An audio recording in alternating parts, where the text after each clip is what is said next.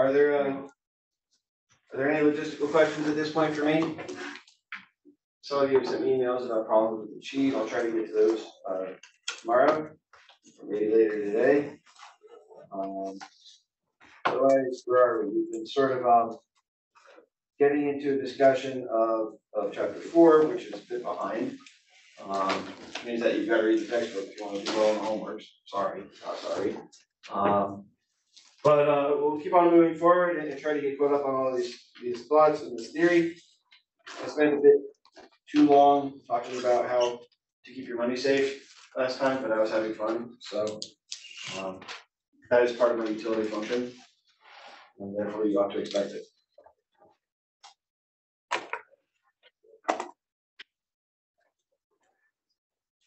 We can talk about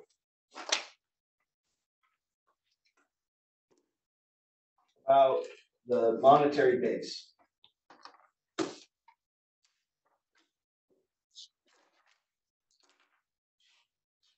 As being the sum of both currency and reserves. Now, currency is money out there floating around. Reserves are the money that's sitting in banks. Okay. We are moving more and more towards a cashless society, are we not? How much money do you have on you right now in cash? I doubt if I could put together $500 in this room right now. I'm pretty sure I might not even be able to get $200 in this room right now from you all. Right? Everybody open their wallet and see how much they've got. I know it's going to get mugged on the way out of the classroom. We don't need currency in our pockets so much anymore. It kind of makes it easier and more difficult, or just different for the government to engage in the supply of money. A lot of American currency is not in America. A lot of US government money is not in the United States. A lot of it's in Ecuador. Ecuador is a dollarized economy. They don't have their own provision of money. They just use ours. North Korea has a lot of American currency. They love cash because then they can buy stuff from other places in the world where there exist sanctions against them buying stuff, and nobody can tell because they bought it with cash. Within American society, who likes cash a lot? Kinds of people tend to do most of their transactions in cash. Yeah, Criminals, drug dealers. older people. Older people, it's odd, but true. Yeah. Maybe that's, got all kinds of theories about that. Very few of them are economic in nature. Okay.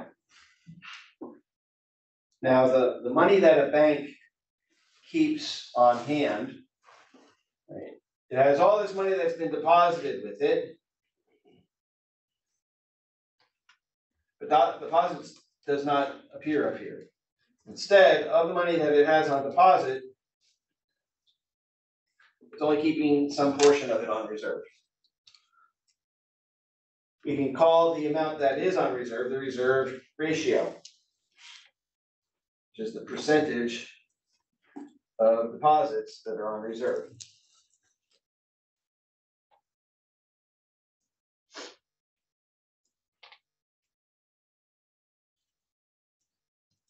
We can also think about the currency deposit ratio.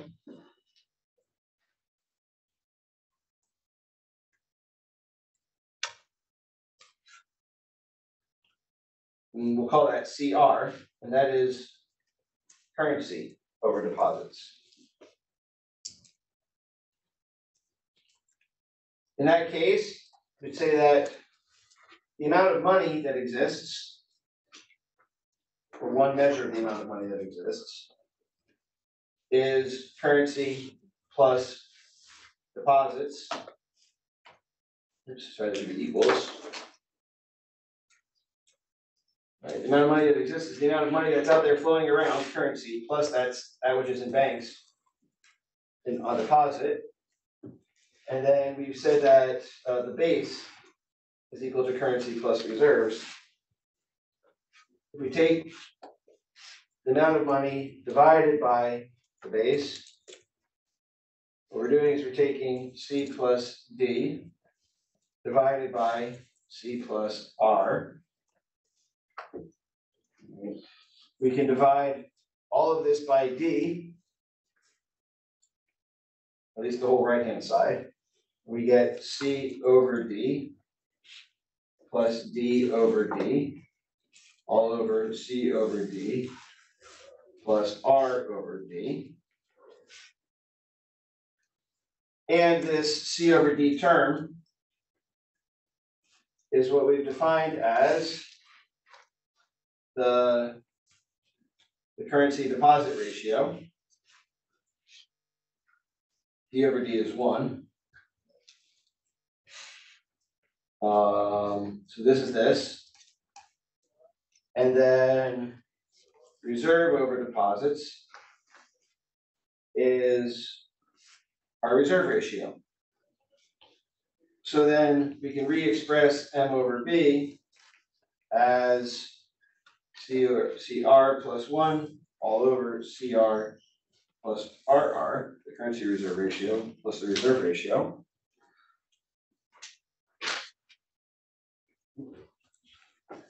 Then we can think about, well, what happens if one of these things changes?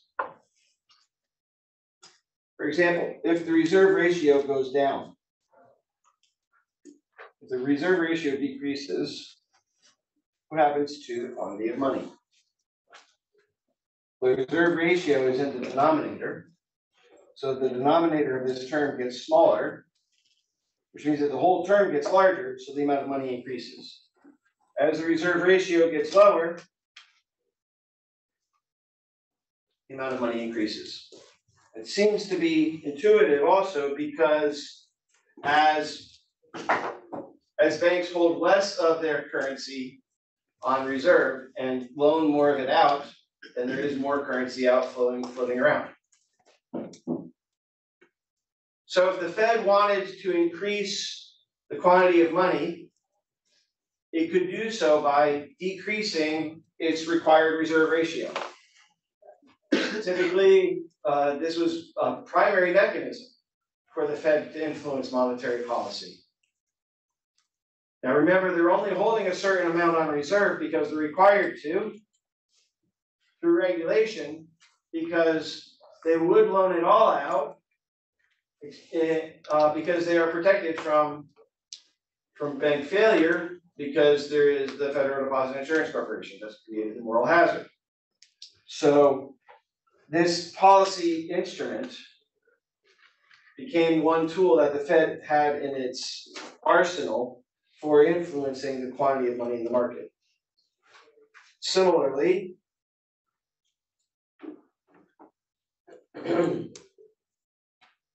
if you decrease the credit reserve ratio, the currency deposit ratio, right, then you'll have more in reserves, but both the numerator and the denominator are affected. So if these both go down, what happens overall? We tend to see that overall monetary base increases. That is, this ratio goes up if there's more currency relative to what's on deposit. So there's more money flowing around. Banks are making more loans. Banks are making more loans. Money is a ready-to-spend asset. The way of describing money is to say that it is a ready-to-spend asset. I have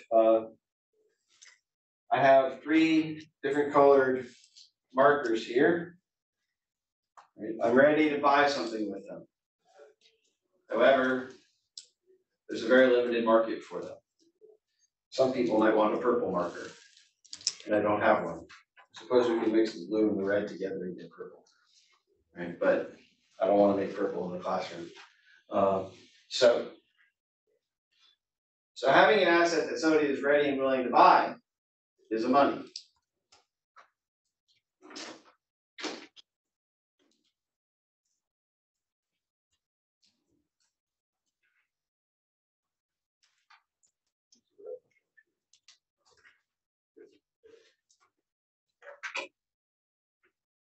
When we think about money, we're going to introduce a concept called the quantity theory of money. This has its roots all the way back in the works of David Hume. It's been more recently, although not very recently, recovered by Milton Friedman.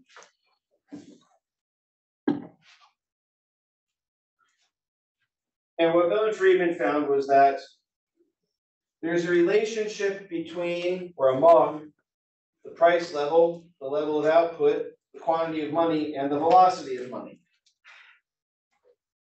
He described it this way. The quantity of money times the velocity of money is equal to the prices of stuff times the amount of stuff that exists. Now, both of these would be matrices of the different prices and quantities that exist in the actual marketplace. Notice that this side of the equation is also a good description of GDP. Well, in that case, then, quantity of money times the velocity of money must also be an expression of GDP.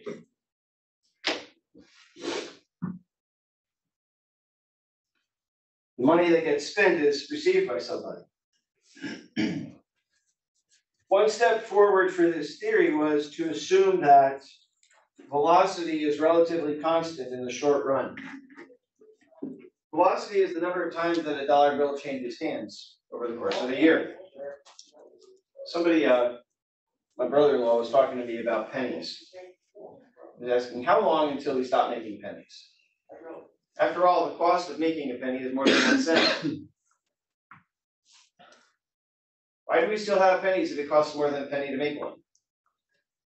Well, that's the cost of production, but it's not the value in use for a penny. A penny gets used more than once, typically, doesn't it? Typically, a penny will get used over and over and over again.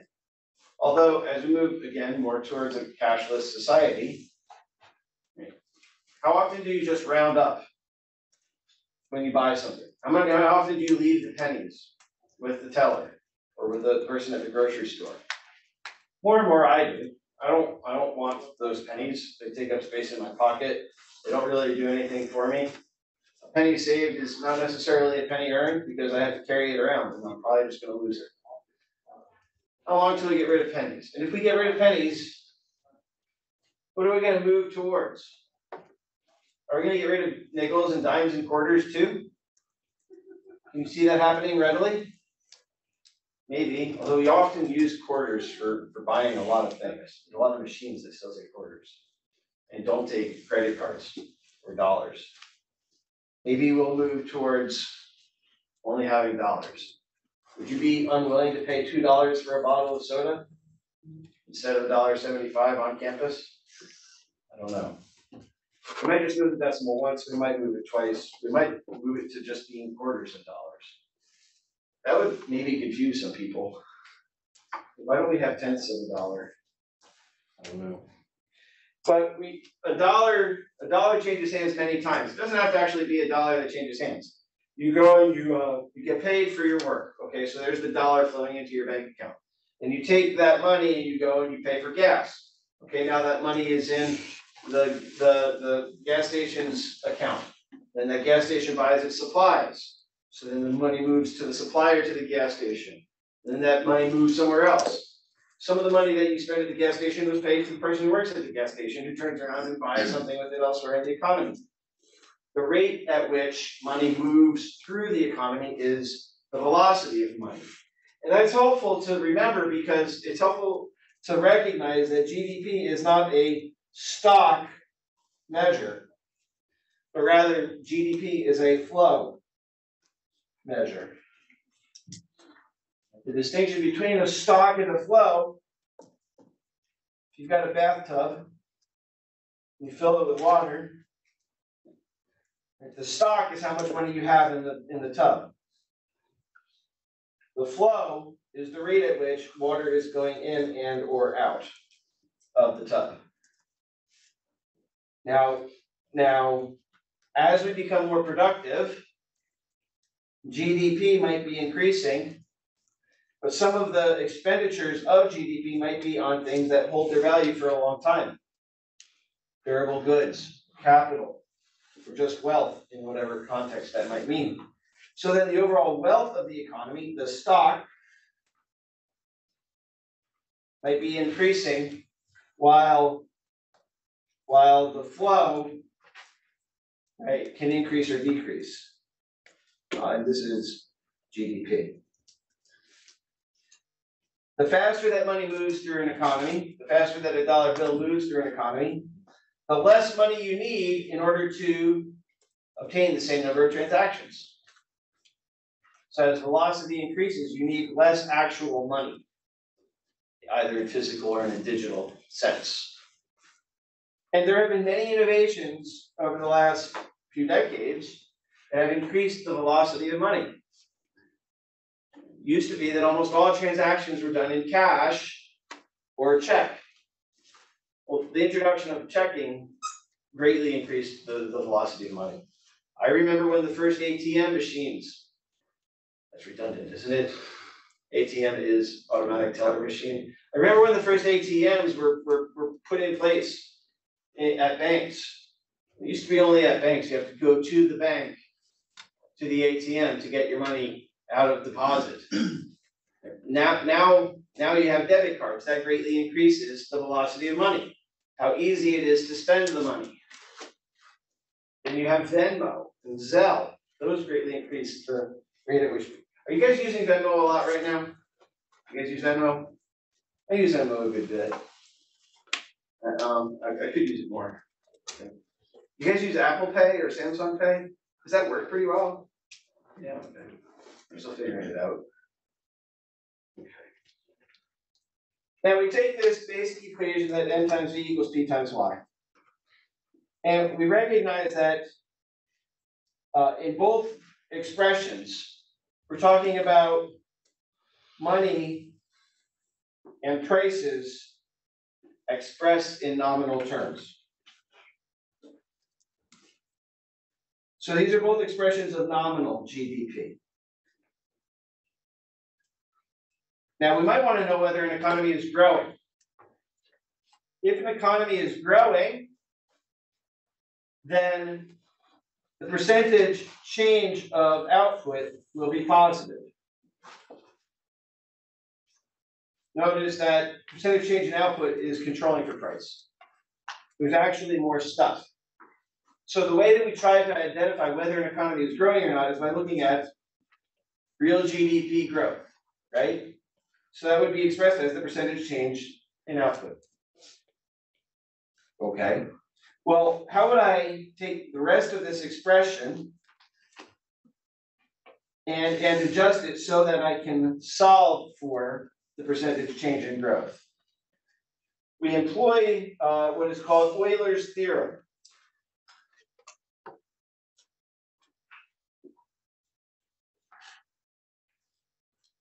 What Euler's theorem says is that if we take m times v equals p times y, and we take the percentage change of each variable,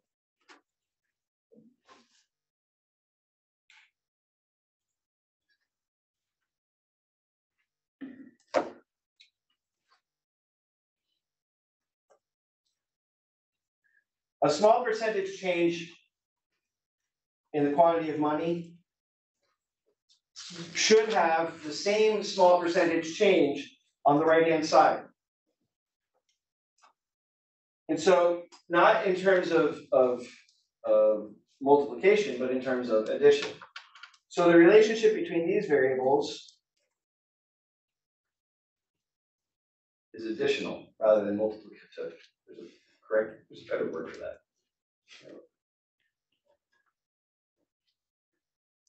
So this is approximately true. It's not exact, but it's approximately true.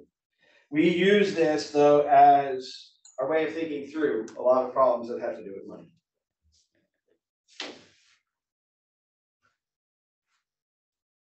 we recognize that if the quantity of money doesn't change and the velocity of things changes, if the price of things fall, we can buy more stuff. Right? In that case, nominal GDP would not change, but real GDP would have changed. Okay. We can take this model and say the same thing. If there's no change in the quantity of money and there's no change in the velocity of money, whatever percentage prices go up by, then there must be a decrease in the quantity of stuff, percentage change of what there is, okay? This term, percentage change in price, we recognize as inflation. We'll often express inflation simply by using pi, the standard for inflation. The rest of these variables, we might put M arrow plus V arrow. And the arrows are just notation to indicate percentage change in. This last term, percentage change in Y, right, that's real GDP growth rate.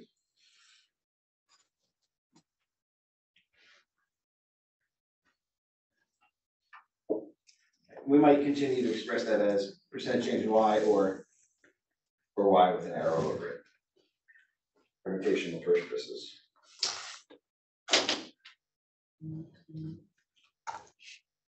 When we think about a change in money, a change in the quantity of money, if we adopt the assumption that velocity in the short run is relatively constant, that new innovations in the rate of which exchanges can take place are relatively constant, and if output is fixed by exogenous forces, the quantity that gets output, that gets made of something, has more to do with real factors, actual ability to produce more stuff, then an increase in money will often evidence itself by a change in prices. So if there's been a rate of change growth in the quantity of money being supplied to a market, we'll often observe inflation.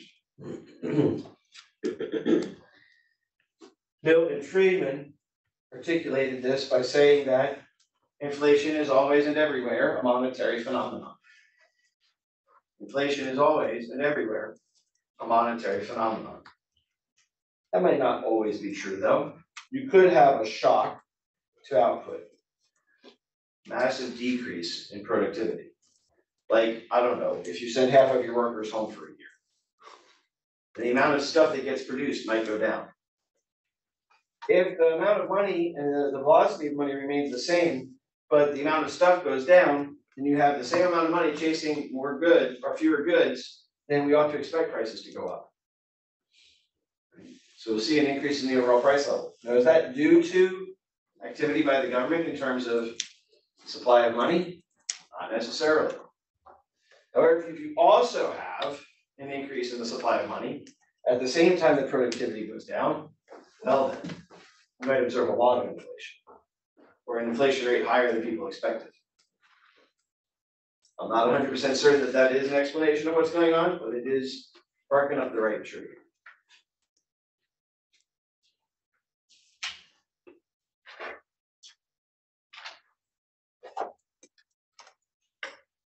We can take this expression and do a little bit more with it. If we hold velocity constant, then in our expression,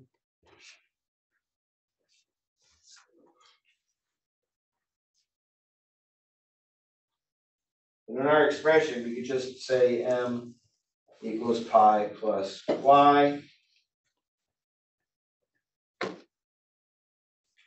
And we could rearrange this and say that inflation is equal to the change in money minus the change in output.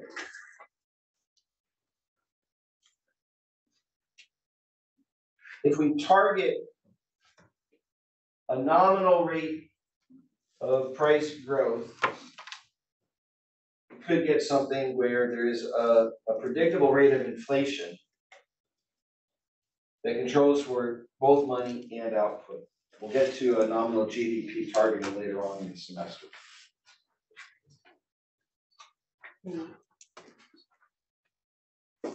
How do real balances affect demand? Or what my money can buy?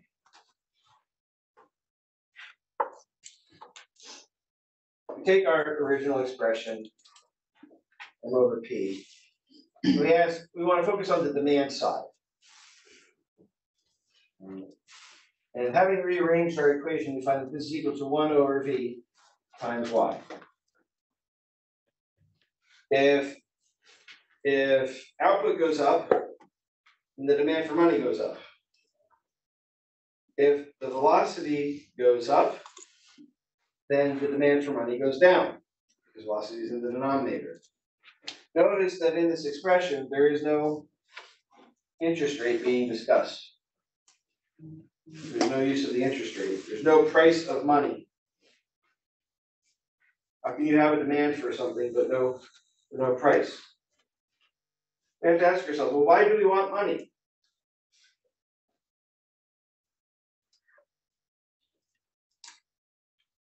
We want money so that we can engage in transactions.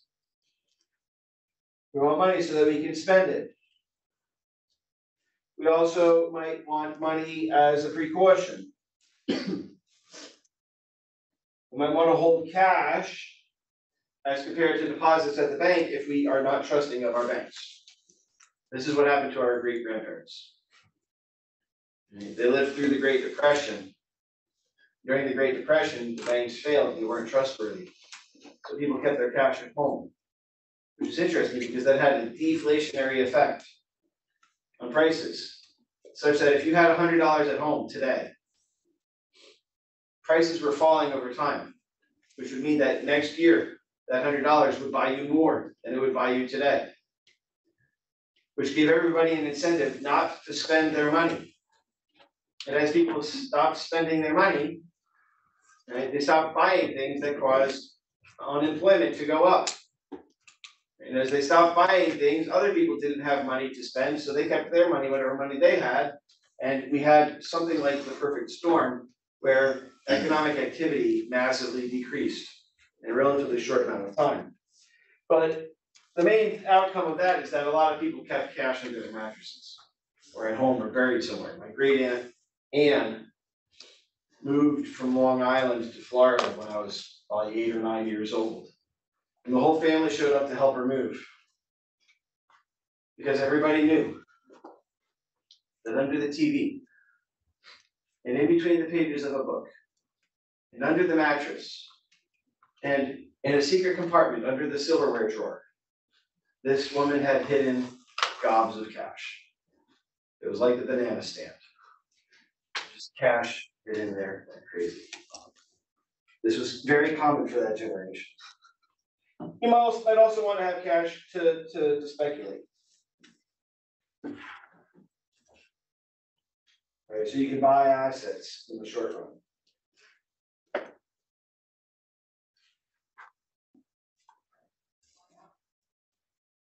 We need to think about then people's demand for money in terms of the output of things.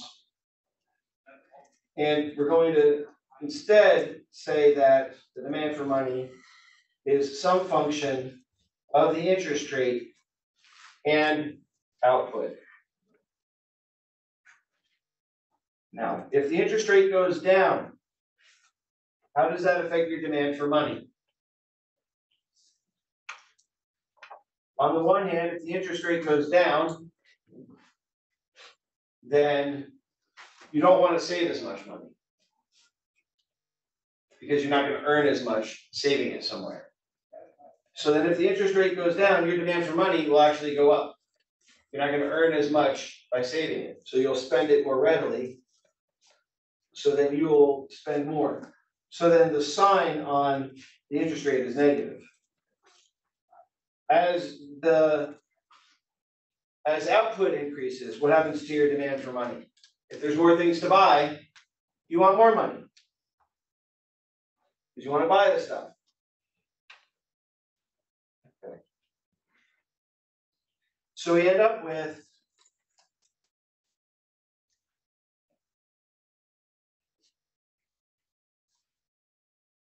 a money demand function in terms of the interest rate that is downward sloping.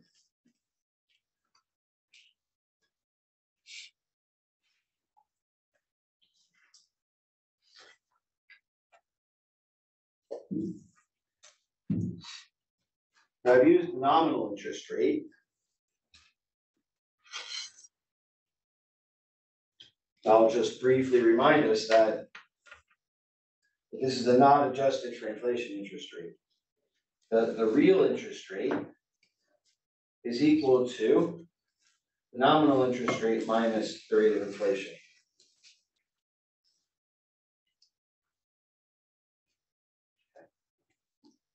As inflation goes up, the nominal interest rate goes up with it. The real interest rate is rather constant. Real interest rate is determined by subjective time preferences. So our real interest rate tends not to vary that much. So then when we make our plans, we're making our plans based upon some expected rate of inflation. This is also expressed as IE sometimes, expected rate of inflation.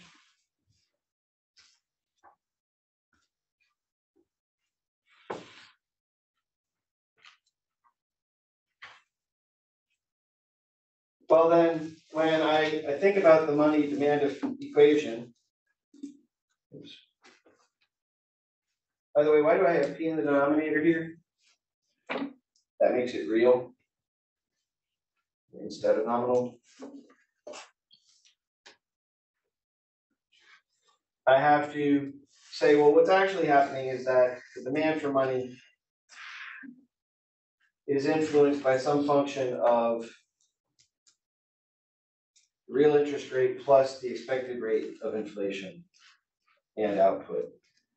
As expectations about inflation change, that will immediately affect changes in demand for money. You don't actually have to observe inflation happening. An expectation of it changing will result in a change in the demand for money right away. I asked this question in my intro class the other day. I said, okay, in the market for TVs,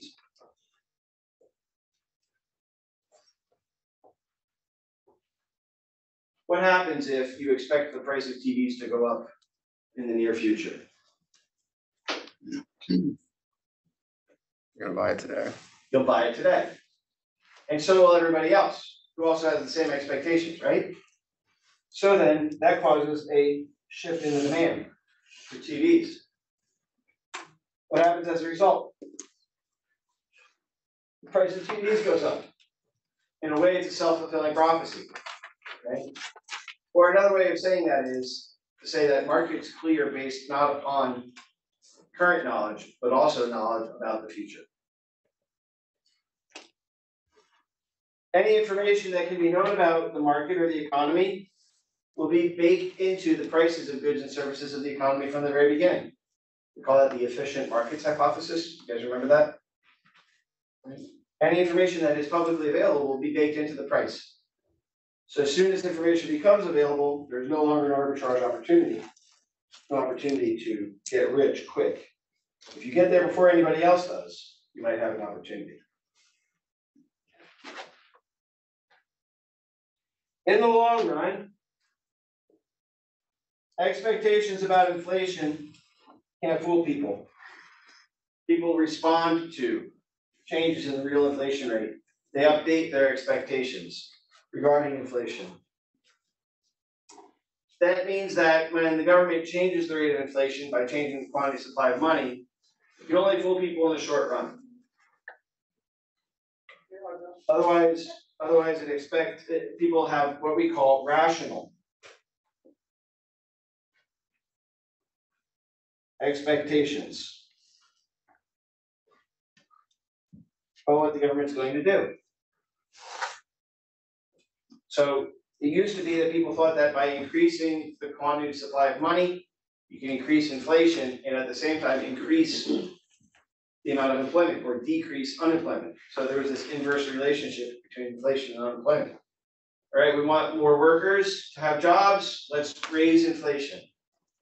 But that only works if the inflation is unexpected, unanticipated by workers and by employers. And it only lasts until people do update their expectations. We show that in our basic aggregate supply, aggregate demand model.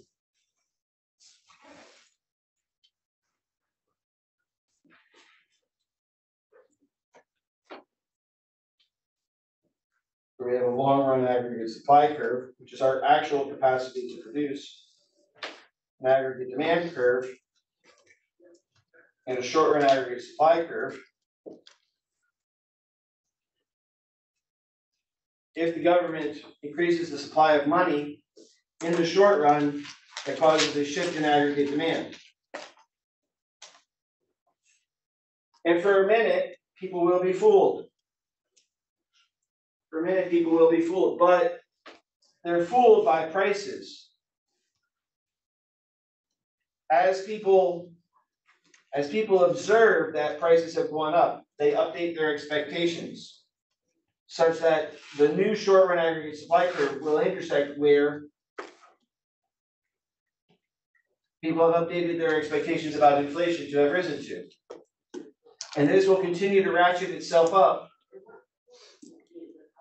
until we reach a new inflation rate that is consistent with the supply of money. This is consistent with the increase in the supply of money. And we're back at our real level of being able to produce. The idea of rational expectations was a bit of a surprise in economics, which is a bit of a surprise to me that it should be a surprise. But it only really started to develop in the 1970s as a way of counteracting other theories about macroeconomic activity. It used to be that really people did believe that by increasing inflation you could decrease unemployment. The question is, how rational are people? Or another way of asking that is, do you think people are stupid? And I tend to prefer not to think that people are stupid. Prevailing evidence to the contrary.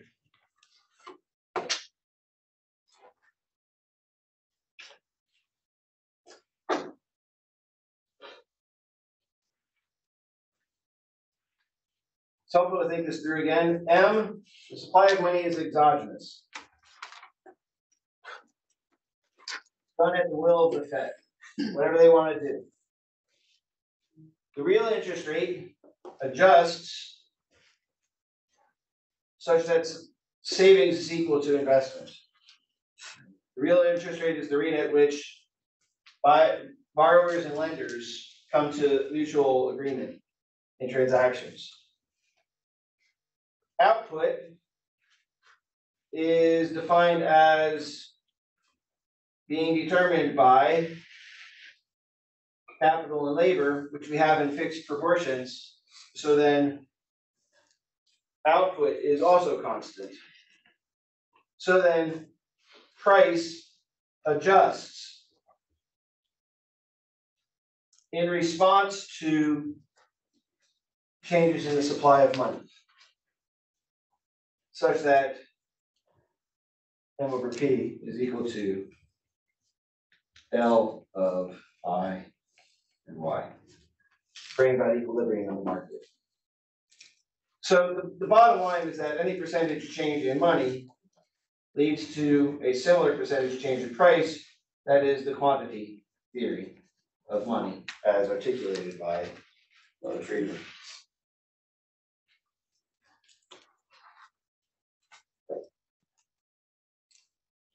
Again, we're glad to have this framework because it allows us to play with things.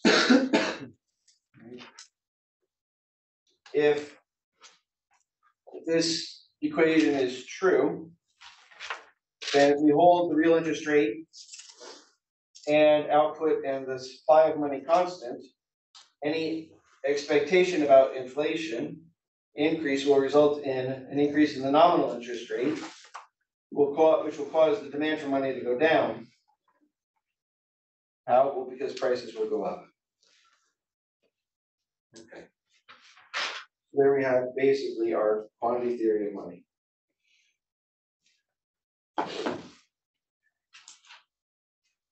I want to say anything else about that?